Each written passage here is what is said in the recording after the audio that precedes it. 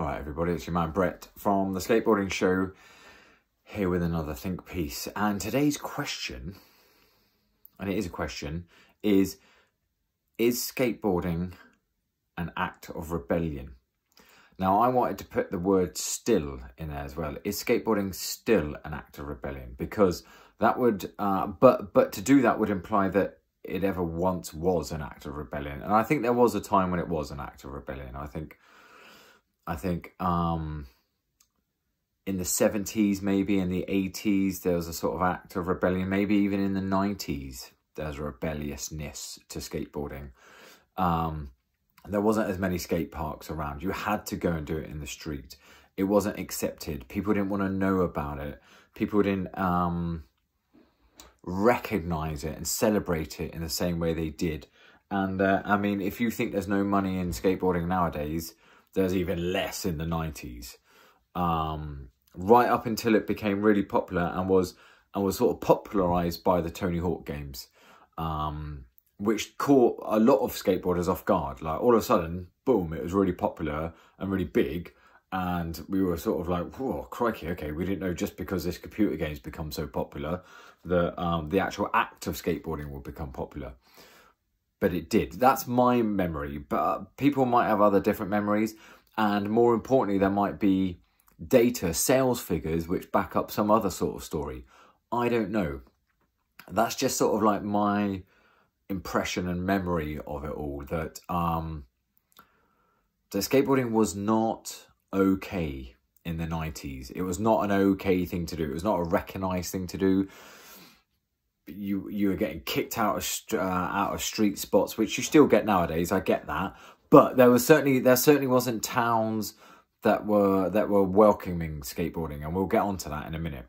So maybe it was an act of rebellion. It felt like an act of rebellion to do it, and it felt like, personally, I was saying, no, I don't want any part of your team sports. I don't want any part of your nationality. I don't want any part of your nationalism. I don't want any part of like doing the things that you mainstream society think I'm supposed to do. I'm going to go and do this thing over here with a bunch of freaks and weirdos that I've met and who I really like and who I really seem to get on with and can relate to, and whose approval I want way more than I want your approval, mainstream society. I don't want your approval at all in any way. I don't care about it. I don't care if you don't give me your approval. These bigger boy skateboarders are the ones whose approval I want, not yours. So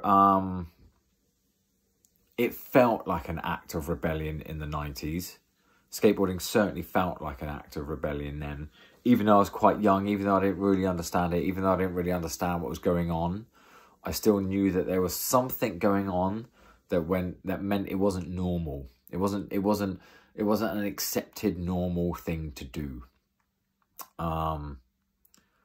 So now, so where would we find the rebellion in skateboarding if we're gonna answer this question, whether or not skateboarding is rebellious or an act of rebellion anymore? And I could see both points of view for what I'm about to say. That if there's rebellion in skateboarding, one could argue both sides, that it's in street skating or it's in skate park skating. And that includes vert ramps and bowls and all manner of stuff. Purpose-built spaces versus not purpose-built spaces. And I know I sort of brought this up a little bit in the last video about purpose-built spaces and whether it's authentic and meaningful. But I just want to address these two different perspectives. Okay, one could argue that to go street skateboarding is an act of rebellion because you're using a space for an unintended purpose. You're repurposing it and you're using that space in a completely different way. It's also rebellious because you're not supposed to be there. You're not supposed to be doing that. You're supposed to just be walking down the pavement or walking down that set of stairs. You're not supposed to be in the town skateboarding. That's not what you're supposed to be doing. That's not what people want you to do. So don't be doing it. So that by its very nature is rebellious. But it's not the 90s anymore. It's not the 90s. towns are beginning to embrace skateboarding. Some towns are beginning to embrace skateboarding and are creating not a skate park, but a skatable space or a multi-use space, which happens to have skatable architecture in it. Okay, so they're not stating outright that it's a skate spot or a skate park. They're just saying, well, if you happen to be able to skate it, well, that's nice because it's a multi-use space.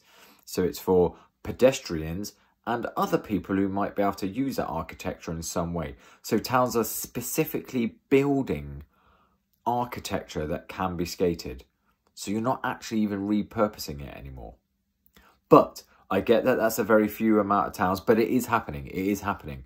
You know, the teens of the 90s are now the 40s of this time, and some of them work in the council now. Some of them work in town planning and are slyly or overtly adding skatable spaces in, and are slyly or overtly taking down the no skateboarding signs.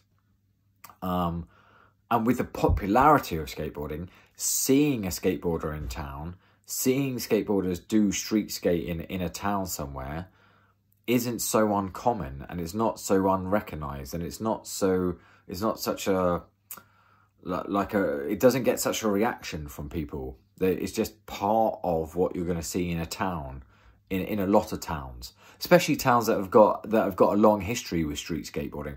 Let's take somewhere like Bristol. Bristol's got such a massive history with skateboarding that nowadays people going into Bristol city centre are probably likely to see a skateboarder and think nothing of it. Maybe, I don't know. Each individual person is different, I don't know. But some cities and towns have a long history with skateboarders, and the teens of the 90s, whether they skated or not, might have known some skateboarders, might have seen skate spots and have grown up and have now got children that they're taking into town, and they might even purposely go past the skate spots to show their children that's skateboarding. That's something you can do. And this is where they do it, in this town, look, in this city, in this urban environment. So it raises the question, is that still an act of rebellion, and if it's accepted? Which leads me on to, therefore, weirdly, is it an act of rebellion to go and skate in the skate park? Because what you're saying is street skateboarding is the trendy thing. Street skateboarding is the thing that's pushed by brands. Street skateboarding is marketed. Nobody wants to know about anyone wearing a helmet and knee pads. Nobody wants to know about anybody going, no, I'm going down there for 2 hours to work hard on this one particular trick that I want to do. I'm not getting footage. I'm going there to get better at my skateboarding. And when I've got better at it and I've got my trick dialed, then I might video it. But I'm going down there to go and work on it. No, nobody's going, my sponsors phoned me and told me I've got to go get some skate park footage. Nobody's saying that, because none of the brands and none of the industry, from what I can see, want to really push it. There are some brands, a small minority of brands. That smaller minority of brands, that they are the exceptions that prove the rule. That most brands want their riders getting street footage because that's the cool thing, right? So does it become an act of rebellion when you do the thing that isn't cool or wanted anymore? Like, has anybody ever wanted... I think there was probably a time when people wanted skate park footage, maybe during the 70s and 80s, when skate parks were big and were a thing, and were where you went and did skateboarding before it became a fashion as well as an activity. You know, is it rebellious to actively work on trying to perfect your skateboarding skill in an environment where you've got no other distraction or no other thing going on? Is it an act of rebellion to say, I'm going to concentrate on my skateboarding here in the skate park where I'm not going to get kicked out, where the terrain's perfect, and where I've got the opportunity to really focus on what I'm doing and not get distracted by pedestrians or security guards or the surface being all off and wrong and it not working properly? Is it actually an act of rebellion to say, Of course, I'm not going to get sponsored if I just create nothing but skate park footage. But that ain't what I'm doing this for. I'm doing this for the fun and for the love and for the engagement and for the accomplishment and for the achievement of skateboarding. At what point does disregarding the trends of the industry and of the culture of skateboarding and of the media of skateboarding, at what point does disregarding all that stuff make skate park skateboarding an act of rebellion? I'm not really here to give an opinion. I'm just asking some questions and giving both points of view. I can see how street skateboarding is an act of rebellion, and I can see how skate park skateboarding is an act of rebellion. As always, interested in intellectual intercourse around this, about the, you know, proper discussion with thought-provoking ideas from people, and hopefully that's all I'm doing as well. I don't have an opinion. I don't, and of course, skateboarding is rebellious, is not rebellious, and it doesn't matter. Of course, those things exist, and of course, that's what could be said about skateboarding. Maybe overall it's not rebellious at all anymore because it's so mainstream and so accepted that no part of it is rebellious in any way, because it's just like, you know, the energy drink companies have got involved and now nobody cares. Maybe that's a reality as well. I don't know. But I do wonder if perhaps going against the trend is an act of rebellion, and therefore that might be skate park footage. I don't know. Perhaps it is still rebellious to go out into the streets. Whether you're doing it as an act of rebellion or not doesn't really matter. I sincerely hope that you are all getting out on your skateboards and getting yourself a sense of achievement and accomplishment, and that you are facing trials and tribulations through failure and disappointment as well, because it's through those things that we grow and we develop.